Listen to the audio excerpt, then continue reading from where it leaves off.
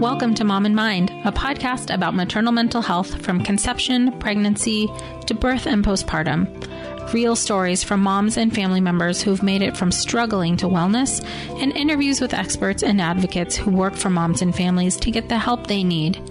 We discuss very real struggles that can sometimes be hard to hear, but these are stories that need to be told so that moms and families can know that healing is possible. This podcast is meant to offer information and awareness and is not a replacement for treatment by a professional or professional training. Thank you for being with us today. Hey everybody, welcome back to Mom in Mind. I'm your host, Dr. Kat.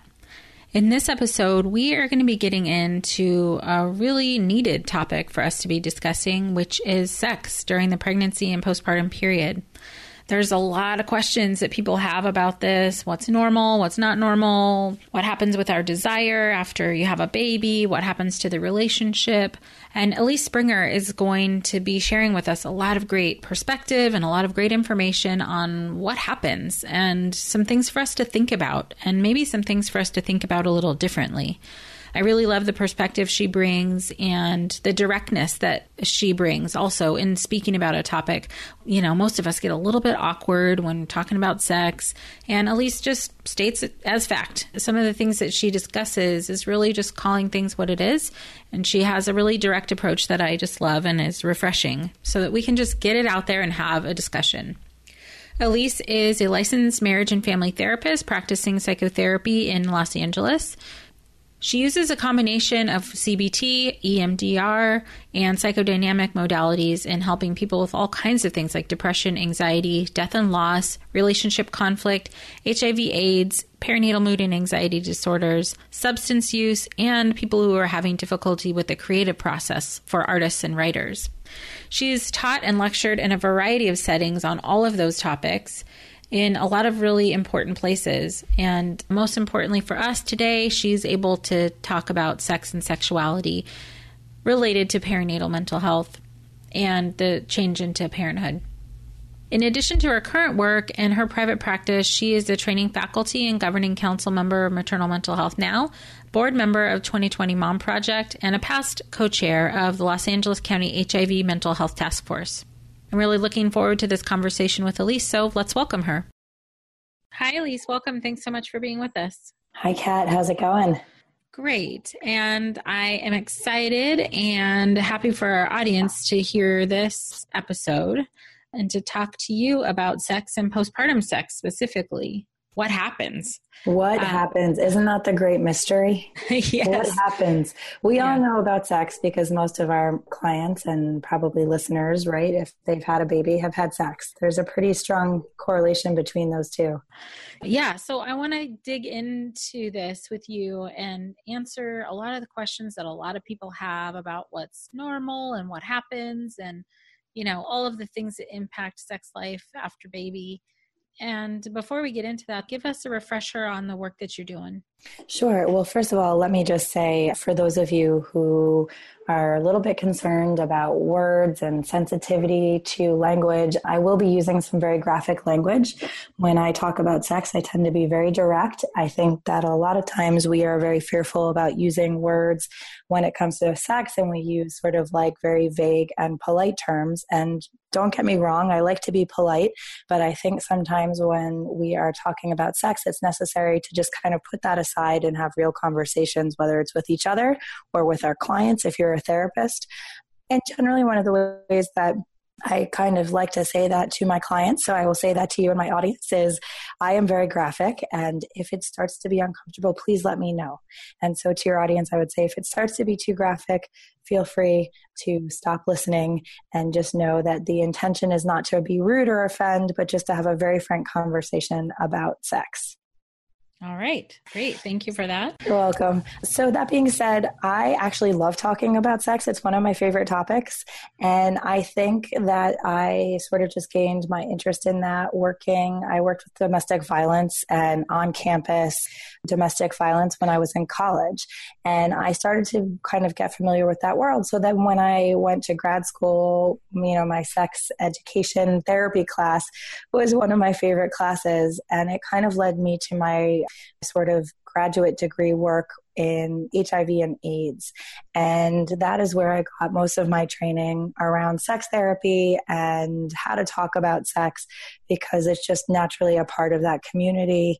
And I really noticed when I began working in the prenatal and postpartum world that everyone would kind of want to talk about it, and they would sort of drop these very vague hints around sex, whether it was sort of asking questions during pregnancy about, not being able to orgasm, or and even in postpartum, like, well, what's normal? What's normal sex? So it just became really clear to me that I think that this was a topic that a lot of people don't discuss, because so much of it is about recovery and healing postpartum and breastfeeding and babies, that I think the dynamic between the couple focuses on chores and relationship, but less on sex and sexuality.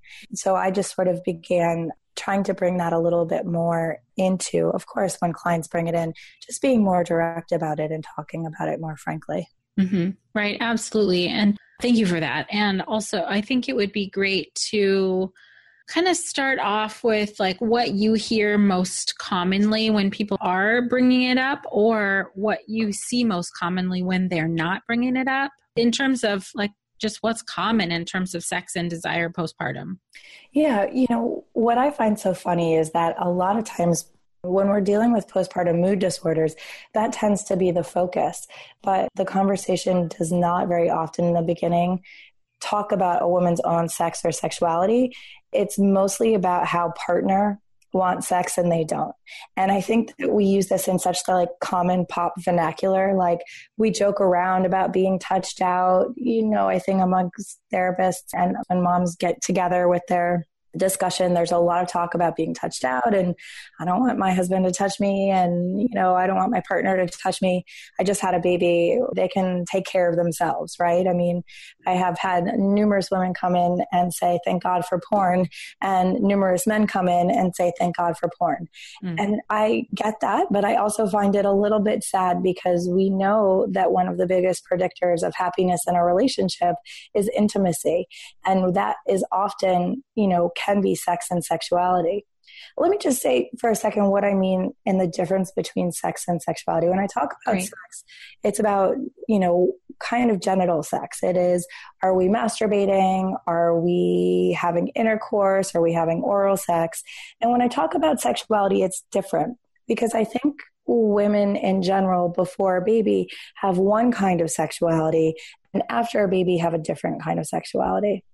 And I like to think about that in relation to kind of young adult sexuality, even if you're a mom having a baby at 40, and adult sexuality, which is like what it is like to be sexual as a mom. And oftentimes those two words don't go together, right? Both in pop culture and for ourselves, it's like we just think about moms and sex, and it's sort of like the common, like gross, right? I always think about, what was that is it Lonely Island? Who's Andy Samberg does that, sort of joking about like some SNL skit about having sex with like MILFs basically. And even that term is sort of like derogatory in some way, but there's just this sort of pushback that I see a lot of times in that first year postpartum about taking on sexuality in a different kind of way. So a couple different things happen. Generally, it starts off being like, well, what is normal for sex postpartum? And then we kind of start to shift the discussion about, well, what's normal for you in your adult woman sexuality, rather than your sort of more young sexuality. Right. I'm wondering about that in terms of kind of this transition to motherhood. What all goes into the idea of what a woman's sexuality is in her transition. So like, for instance, has she been made to think that, like you were saying before, that moms don't have sex, or that it's normal to, like, after you have a baby to not want to have sex ever again, or whatever? Who knows what's going into that idea? Yeah, I mean, and statistically, like, we know that there are some statistics that show, what is considered a sexless marriage, right? A sexless marriage is a marriage that has sex 10 times per year or less. So, when we think about that, I always like to say to somebody, well, what's your idea of like a robust sex life? Like, if you were having sex regularly, what would that look like? And I think on average, most women might say pre-baby once to twice to 3 times a week, just depending on their level of sexuality. But it drops so tremendously after having a baby. And obviously there's a lot of reasons for that. We know that there's sort of this certain risk factors that influence sex. I mean, the first being, what was your pre-pregnancy level functioning of sex and sexuality? Mm-hmm. If you didn't feel very sexual before pregnancy, well, the likelihood after having a baby is that that's not going to change. Right. If you guys, and we know that lust really only lasts for about 2 years, which is so interesting, right? Because we often, 2 years or more is often the length of time that people sort of commonly think is a good amount of time before you get married. We're getting married right around the time that lust drops off. And then it's like, how long are you waiting to have baby, depending mm-hmm. on career and finances and planning. Mm. So, what was your pre-level functioning? What was your pre-level of sex? If you were having sex once every 6 months before baby, and then you're having it not at all after baby, I mean, that's not such a huge change. Mm-hmm. If you and your partner were having sex 2 to 3 times a week before baby, and then after baby, it's once every month or every 2 months, I mean, that's a pretty significant difference. Mm-hmm. There's other risk factors. We know fatigue. Right. Sleeplessness is a huge reason for lack of sexual desire. Mm-hmm. I find so interesting because I was going to assume that traumatic birth, like having a traumatic birth experience, would impact having sex. And it actually doesn't as much as we think, mm-hmm. unless there's a 3rd or 4th degree tear. And then that's the point at which, traumatic birth really impacts women much more. Right. There was actually a study this year that debunked that C-sections don't have as much impact. I think for a long time, there was this sort of fashionable notion like, oh, well, if I have a C-section, nothing will change down below. My vagina will be the same. Women have this sometimes irrational fear of being sort of stretched and not realizing like our bodies are meant to go back to normal pre-birth size. But that is something that I hear so often. Mm-hmm. And it's, a couple of times I've had to say, well, that's not going to impact your sex life. C-sections don't necessarily mean that your sex life is not going to be impacted. They have the same rate of impact. That is interesting. Yeah, thank you for sharing that. I think really speaking to, I guess what research says and what we're finding is really important because there are already a lot of assumptions and maybe misperceptions, correct. Yeah. About so many things, but specifically about sex and postpartum. At one point, someone asked me to write an article about 5 tips to better sex postpartum, right? And when I was saying, well, look, we know that there's a specific pattern to resuming sex overall. I mean, of course, everybody's different, but this is the same in cisgendered partners and the same sex partners. There's a typical pattern. It starts with oral sex, then it moves to masturbation, then intercourse, and then oral sex on the woman. So if you have a cisgendered partnership, generally it starts with blowjobs, then it moves to masturbation for both partners, mutual masturbation, and then intercourse, and then, finally oral sex. And what's so interesting is that it's like a quarter of women sort of by 6 weeks postpartum are engaging in oral sex on their partners. And it's about 12 weeks postpartum that's the onset of intercourse. And I remember when I was writing this article, the editor sent it back and was like, this can't be true. Women are not having sex at 12 weeks postpartum. Nobody's giving blowjobs at 6 weeks postpartum. I'm like, well, that's actually not true. I think we have this misperception that nobody's having sex after a new baby, because so often when we see women who have postpartum mood disorders, the depression, the anxiety, the PTSD, the OCD, whatever it is really interfering in that resumption of normal sexual activity. And we know so many women are not even necessarily aware that they're suffering from a postpartum mood disorder. Right. Right. That's absolutely true. I'm wondering too about the impact of, there's the postpartum anxiety, they're dealing with something, but I hear so often in a lot of the women that are having difficulty with re-engaging in sex with their partners is that they feel the partners aren't supportive, but the partners are still asking to have sex. They want to have sex. And the mom is telling me like, there's no way. Yeah. And so what about that? What I see to be the most common in my practice anyways, is that dynamic. What is that about? Well, I think that that's like a little bit of a feedback loop, right? Mm-hmm. Because, we know that it's mom's perception of partner sexuality that influences their own desire. So if a mom thinks like, oh, partner really wants me all the time, there might be some interest. But if it's perceived as being too much, right? I think it was a Canadian study in 2016 found that if a mom found her partner's desire to be too much, that her own desire waned. So there's like this bizarre balance of like, what is just the right amount of desire to be reciprocated? But I think what you're talking about, Kat, is actually two things. And this is what happens is that it gets confounded. Mm-hmm. There's sex, and then there is the emotional intimacy that allows for sexual satisfaction and relationship. Mm-hmm. So when we think about sex, what a lot of people don't realize is, right, so that we know that there's 4 parts to sex, right? There's desire, there's arousal, there's orgasm, and then there's sort of like the come down period, right? Or the sort of relaxation period. And what women don't remember is that they often have desire after arousal. Mm-hmm. So part of it is that there's this pushback to want to respond to partner because there's this like, well, I don't feel like having sex, not remembering like, oh, wait a second, I kind of have to start to engage in sexual activity to then light up the desire. Mm-hmm.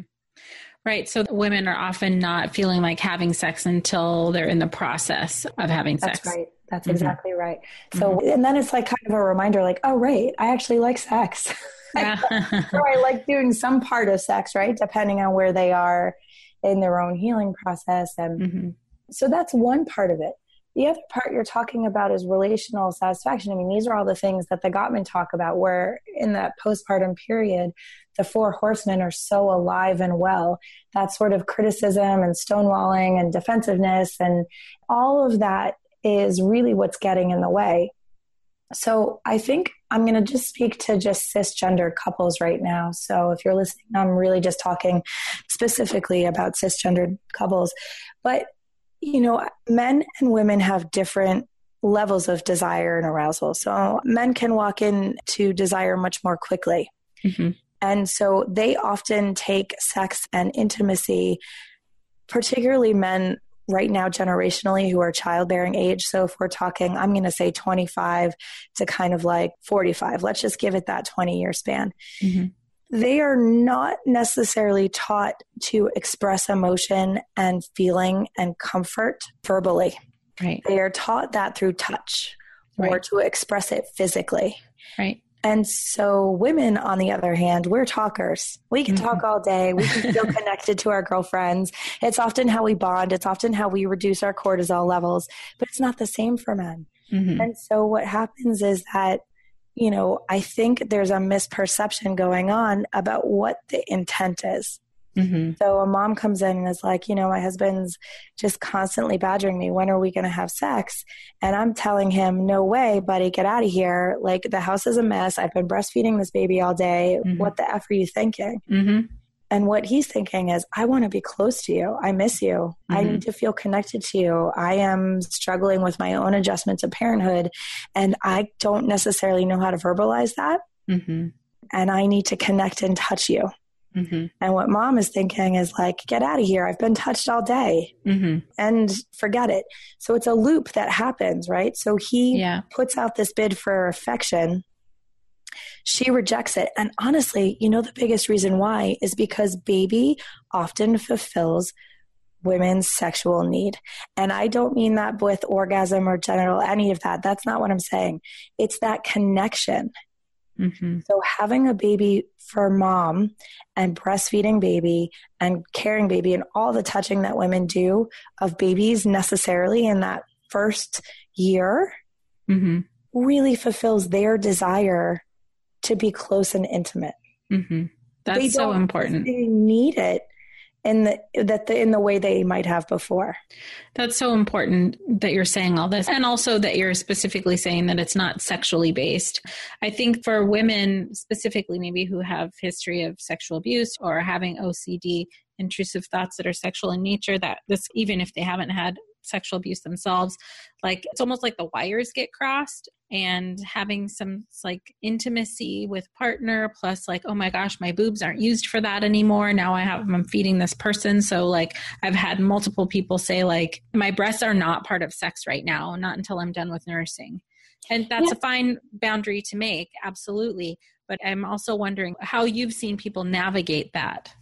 Yeah, so I'm going to separate it out again. What I was saying about, mom getting sexual needs met by baby again is I'm really talking about the emotional needs that mom has during sex and that sexual relationship, right? Because pre-baby, women and men, to feel desired, to feel connected, to feel vibrant. That's a lot of times the way women use sex, right? It's not necessarily as orgasm driven. I think men sometimes also use it for that reason, right? They get their emotional needs met that way, but they're also a little bit more orgasm driven just because it happens so much easier for them, right? With women, it's so much more brain based. It's just that connection that gets fulfilled. So that's one piece. For women who have a history of sexual trauma, this whole pregnancy, birthing, and postpartum period is fraught. This is where the PTSD might develop. It's just sort of the body changing. It's all of the exams. It is this sense of like the baby is constantly needing something, which can feel really turns on all of that like red light. Oh my God, stop. Cortisol and endorphins in a mom. So then when dad approaches and says, mom is already like kind of at that heightened state, even sometimes for women who have had sexual trauma, breastfeeding can be really awful. So then when, a partner approaches and says, hey, can I touch you? Of course, the answer is immediately no. Right. But, that has to be a dialogue. And I think this is where it can be tricky because so many women have not necessarily been honest with their partners about the kind of sexual victimization that they may have incurred. They may have been general, but I think I find that that's been my experience is that oftentimes it might be like, oh, sure, there was some victimization in my history, but it's not discussed between partners. Right. So then there's also no way to like contextualize what's happening specifically in the postpartum period when all like the role transition is happening and also just fatigue and all of the other things you described. Yeah. So then we've got a mom who has a history of sexual victimization. She's already feeling kind of triggered and lit up by all of the physical needs that baby has, how close baby is constantly, not feeling like she's herself or in her home body.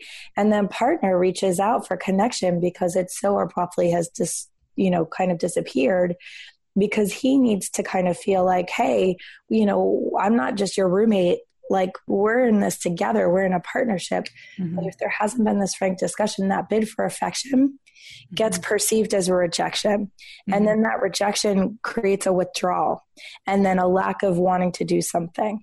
And then you get like lack of help around the house, which then is just going to cycle back to mom, who's going to be like, you're never helping around the house. You're not doing anything. Yeah. And so we've got anger met with anger, met with anger, met with anger, and we're off to the races and never, anger is like the biggest mood kill you could ever have for sex. Right. Absolutely. And all of that is not necessarily, just to differentiate, is not necessarily related to the sexual victimization. This is just a dynamic that happens general too. That's right. This happens regardless of whether there was a history of victimization, that cycle of anger versus anger versus anger, right? I mean, I think that's a big part of it. And, we know that for a long time, there's a lot of different information. And I think some of it is like so much in the perinatal mental health field, we have to say, we know some things, we don't know everything. Right. When we think about breastfeeding in particular, because I know you brought that up, studies are mixed. Sometimes we think that prolactin reduces desire. And then that's the interplay between prolactin, which is what creates breast milk, and testosterone and estrogen, that interplay is what reduces desire. But other studies say that's not true. That's not true at all. It's only the socio-emotional component of breastfeeding, that it's the mom's emotional closeness that gets met by baby that then creates that sort of like, there's no other time for anything else. So the conclusion here is that we've got studies on both sides saying two things about breastfeeding. So I tend to kind of say, well, I don't know if breastfeeding is the cause because there's other ways of being intimate, but it is really easy to just say, yeah, don't touch my boobs. Like, don't touch them. Sure. They are off limits. And it's also really easy to say, yeah, don't touch my vagina. I'm not going down on you. It's all about empowering people to kind of say, well, what do you feel like doing? I have literally asked this question and moms are like, I know you've just told me all these things, but absolutely nothing. I feel like doing nothing. Uh-huh. And then I say, well, then we have to have a different kind of care plan. Mm-hmm. We have to have the kind of care plan where we're taking care of these other concerns. Mm. We have to make sure that you have enough sleep. Mm-hmm. We have to really look at the dynamic between you and your partner. Mm-hmm. Have your gender roles become so entrenched that there's no equality anymore? Mm-hmm. A lovely, lovely researcher who I'm going to plug because I think she's amazing and I don't feel like enough people know about her. And I actually feel like I should introduce the two of you so you can have her on. Please. Is this woman, Darby Saxby, who is at USC. Mm. And she is running something called the Family Nest. Oh gosh, it's like the neuroendocrinology of social ties. Wow. Ooh, it's really cool. Actually, she's doing an amazing study right now where she is tracking. They're doing MRIs of dad's brains during pregnancy and postpartum, which is kind of how I found her, of course, because, I'm such a fan of supporting dads.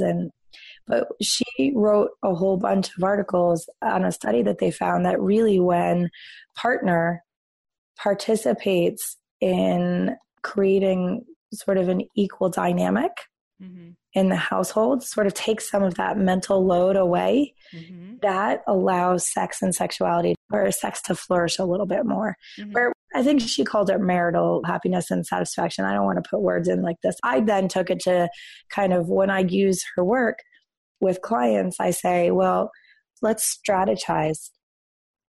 Let's do some activity scheduling for you and your partner. Let's figure out what would be the most romantic thing for you. Do you need to have a full day's sleep before you have the baby to have sex even one time? How do we have that happen for you? How can you do a babysitting swap?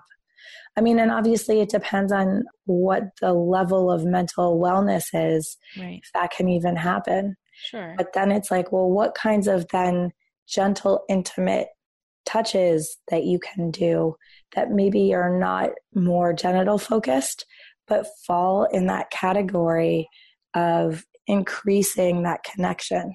Mm-hmm. So, I mean, this sounds like a great entry point into kind of talking about how to resolve some of these issues and how to bring a couple back together. And you're breaking it down into very small, manageable steps that are, I'm thinking of, like you said, the lady who's like, no way, we're not doing this at all, is kind of finding out what's going to work for her by just exploring. Yeah, what's exploring? And then I like to look at it this way. Most people when they first have sex have no idea what they're doing, right? If you think back to your own first sexual encounter, you both had no idea what you were doing and you had no idea how your body worked. Right. So this is where we start to talk a little bit more about the sexuality, mm-hmm. which is that a lot of clients are not able to articulate that positive adult sexuality. Maybe it's sort of like they don't know their body anymore because obviously what a body is like before pregnancy is just not going to be the same after. Mm-hmm. And that's not to scare anybody who's listening who has not yet had a child. It's just to say that, you literally have the cells from your baby now in your brain. So you are like kind of only a completely new person. Mm-hmm. And you have to get to know that new person. Yeah. And I think when we come into our sexuality as young people, there's so much this like, acceptance that maybe one encounter was sort of fumbling or bad, mm-hmm. but that didn't really deter us from doing it again. Mm-hmm. Right. Or we didn't kind of know and we made a mess of it, meaning like we didn't satisfy our partners, we didn't satisfy ourselves, but that again did not stop us from doing it again. Mm-hmm. So it's about what do you find now that might actually work for you? And it's different ways of touching. What worked for you touch-wise before may not work for you touch-wise now. Mm-hmm. Different kinds of genital play might have been useful before, but not good now. your, interior. There might be more sensitivity on one part of your vaginal wall than there was before. Like, these things are real. Mm-hmm.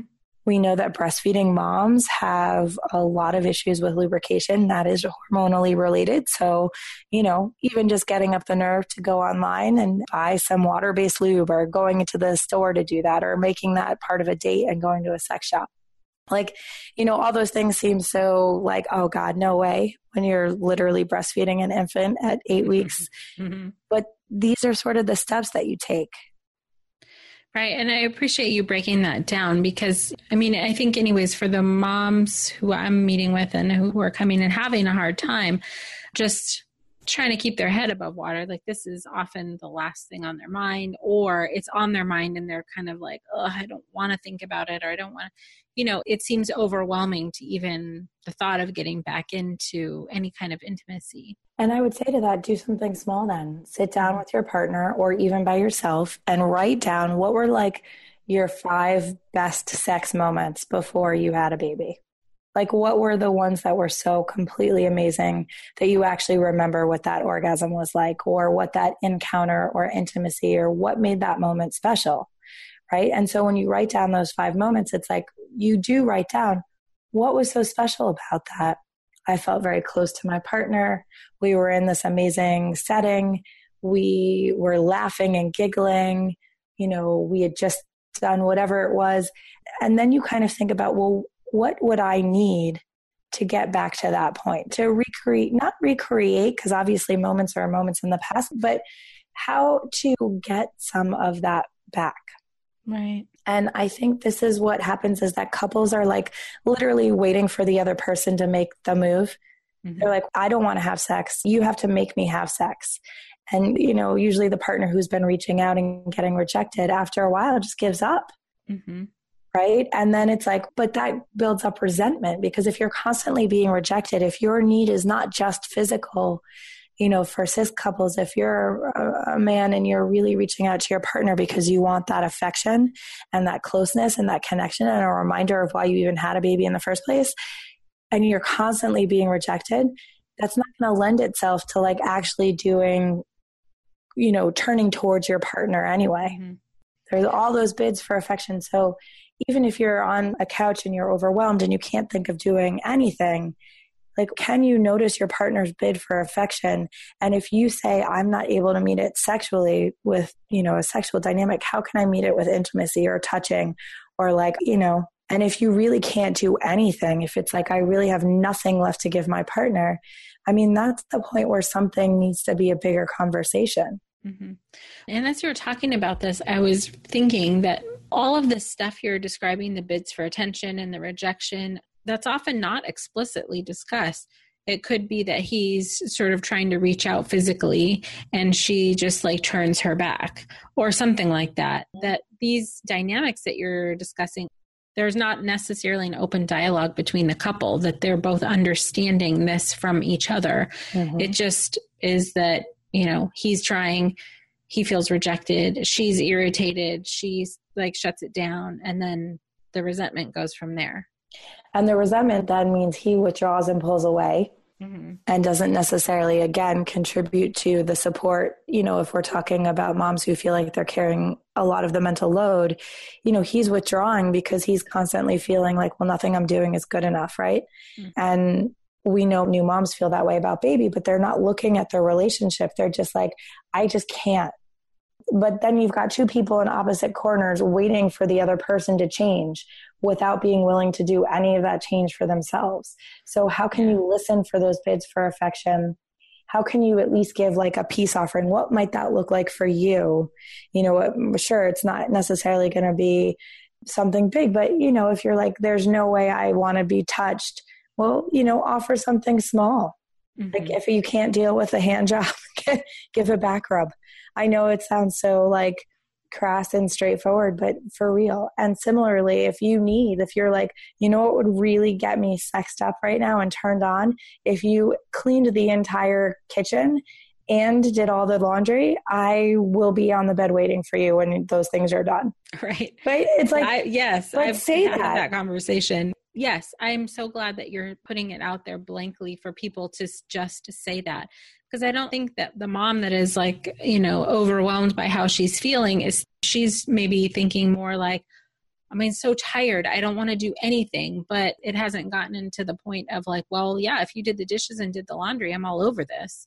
So I really appreciate you being really, really distinct and clear about supporting people to say specifically these things.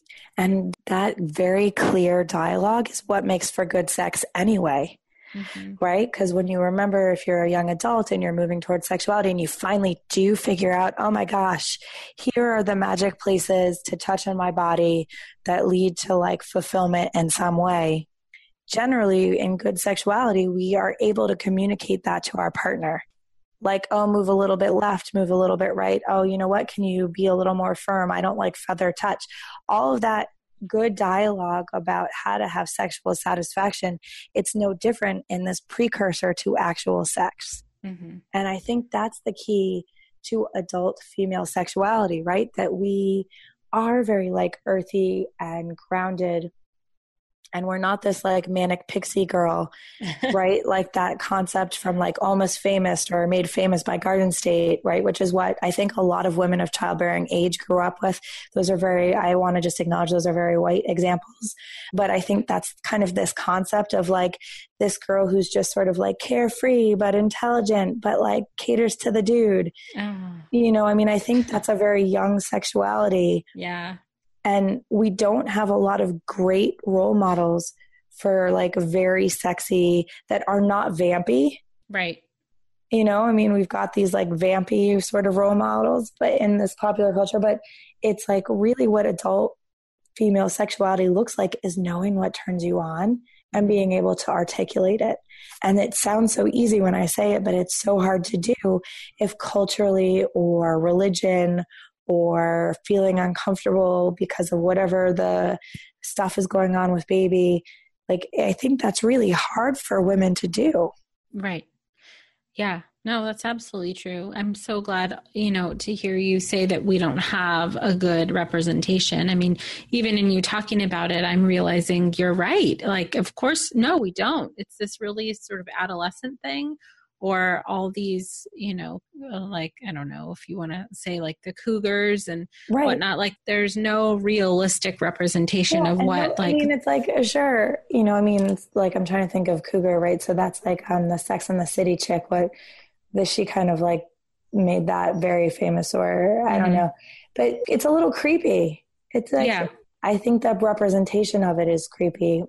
And, in this sort of, it's diminishing of an adult woman's sexuality. It fetishizes it. Yeah. In a way that I don't think. So it's like, if these are your options, you're either this like manic pixie girl who's like carefree, or you're this cougar on the prowl. There's a lot more in the spectrum of adult female sexuality than those two things, ladies. Right. I promise you. and I think this is the same for dads, right? Mm-hmm. There is like dad sexuality is also reduced to these really awful stereotypes. Mm-hmm. And it's like the goofy dad. It's like, dad jokes and white sneakers and, maybe now he carries the baby around in the Bjorn, but like there's no, he doesn't know how to use the bottle. He's like totally incompetent. Incompetent dad is like, and then he's lusting after the young girls. Like there's also a lot more adult sexuality role, and is sort of shown. And I will say, because we know men's testosterone drops in the postpartum period, sometimes their libido drops.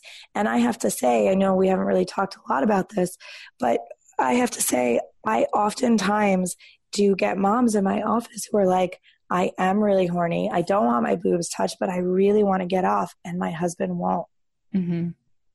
Men have erectile dysfunction, right? It's just sort of like as their testosterone is dropping and they're also nervous and anxious, and will the kids hear and will they walk in, and this is so important because I never get to touch her, and like what if I mess it up? And there's all of this stuff too for men.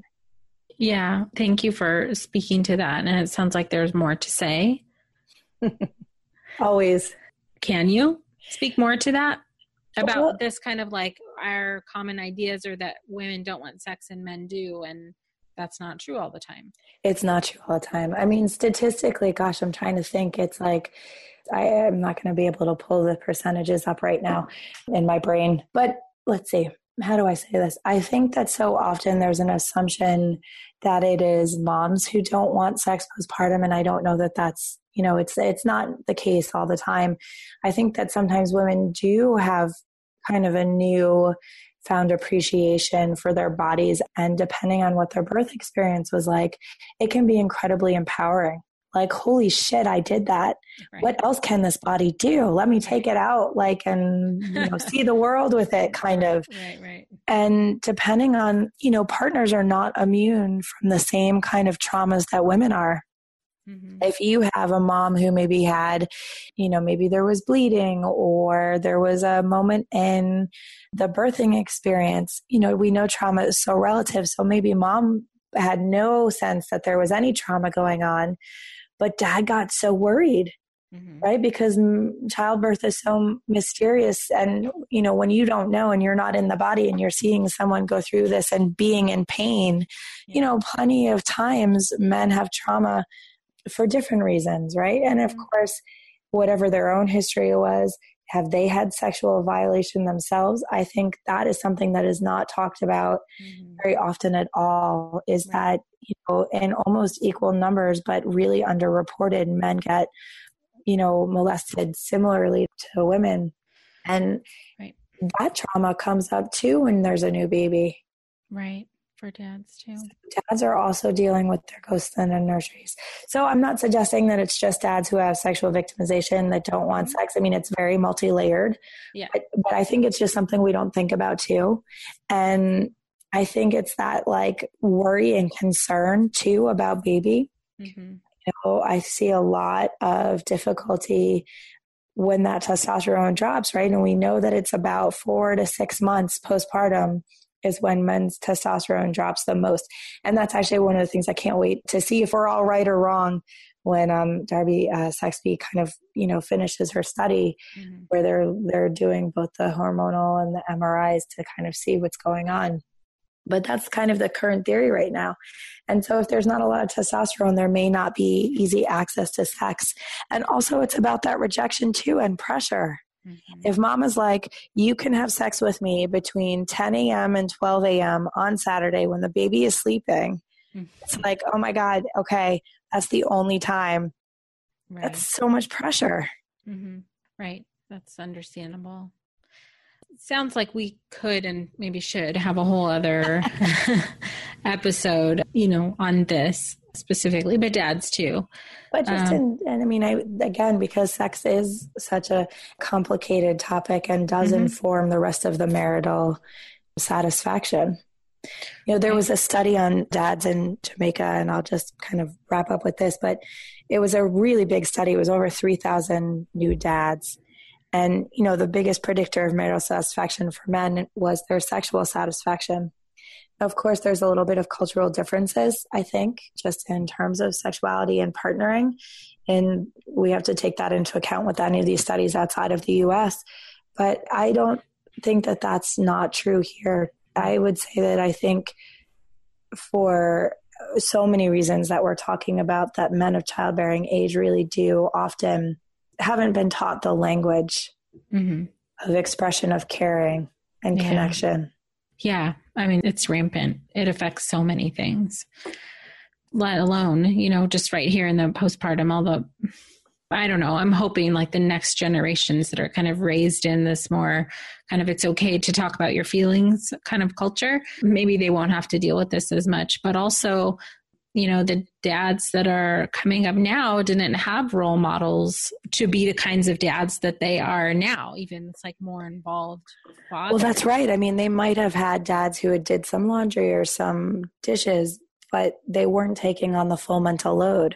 Because we know for moms, right, they get so exhausted because even if they're dads are doing the grocery shopping, and we know, right, marketers are really focusing on dads now, because dads are doing more and more of the grocery shopping, but it's mom is sending him to the grocery store with the list. She's still taking on that mental load. So one of the ways that I work around this with couples is that I kind of say, okay, let's sit down and talk about what has to get done. What do you like doing? what do you absolutely not like doing? And how can we kind of take a little bit from each of those absolutely not like doing and take one or two of them? And then I find that sometimes when that happens, particularly for women, it eases up that like anger and resentment that so often gets stuck in that loop. And then they can be more generous or respond more to their partner's bids for attention. And then again, that leads more towards turning towards each other and kind of like standing in opposite quarters, waiting for the other person to change. Right. Fantastic. Well, I thank you so much for bringing all of this to light. And I know there's so much more that we could talk about, but I feel like this is a great foundation for discussion about sex and sexuality in the postpartum period. So thank you so much. Thank you so much for having me, Kat. I'm so excited to have had the chance to talk about it. And I just want to also say congratulations to you, because I know you've done this podcast now for what I think it's like nearly 100 episodes. And I just want to say it's so important, the work you're doing, and thank you. Oh, thank you so much. I'm so glad we were able to have this discussion today. It comes up a lot. A lot of people have questions about this. And I think it's so important for us to open this up to even just to think about, even if you're not going to be having a conversation about your partner, but really to be thinking about for yourself. How are you doing? And how do you want to be interacting? And what are your needs? Sex and sexuality are a really important part of our own humanity and our own process and the way we stay connected to our partners. So if you'd like to learn more about Elyse, go to ElyseSpringer.com. You can connect with her on Twitter at eSpringerMFT or Facebook, Elyse Springer, Marriage and Family Therapist. And as usual, we'd love to have you connect with us here at the Mom and Mind podcast, either on the web. You can download and subscribe to our many, many episodes. Connect with us on Facebook, Instagram, and Twitter, or at our Mom and Mind Connection Facebook group. Thanks so much for being here. Until next time. By joining us today, you are part of the growing community of people who are aware and concerned for mothers and families during this beautiful and sometimes very difficult time of life. If you or someone you know is having a hard time, help is available. You can feel better. Please look for resources for help at momandmind.com. Together, we can support moms and families so that no one has to deal with this alone. Thank you for listening and being a part of the Mom and Mind community.